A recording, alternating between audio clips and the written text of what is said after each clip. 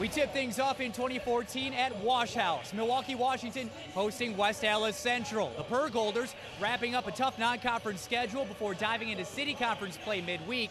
Meanwhile, West Allis Central is in the middle of the race in the Greater Metro Conference, but Friday night's game was their first action in over 2 weeks. Washington's New Year's resolution may have been to start with a win, but to do so, they'd have to stop Central's dynamic backcourt duo. Ron Turkman, the senior on spin cycle, cuts into the lane for two. Pretty basket.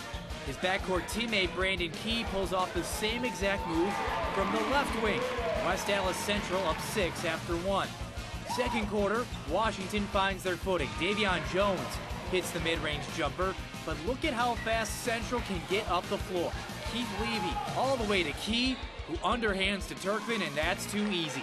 29-23 Bulldogs at recess. Third quarter, and Central extends their lead. Key leading the fast break up ahead to Austin Block for the finish. And then on the next trip, Key with the steal. A rip and run the other way, and Central is up 10. To the fourth we go.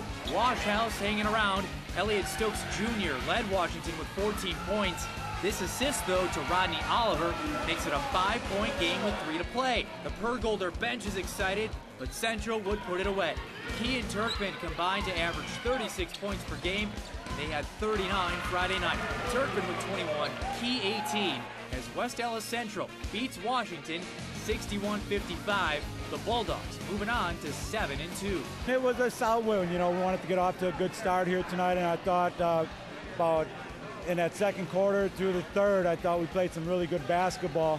But in the fourth, we kind of got anxious and started rushing things a little bit. But towards the end, we were able to get a couple stops. And, you know, Washington's aggressive, and they do a good job. So lucky to get out of here tonight. I know the guys are excited. They're ready to compete, and that's the one thing each day we talk about, you know, come to practice and let's have our best. And then each game, let's get our best. And so far this year, the guys have done it, and I just look forward to working with these guys. They've been a great group of kids so far.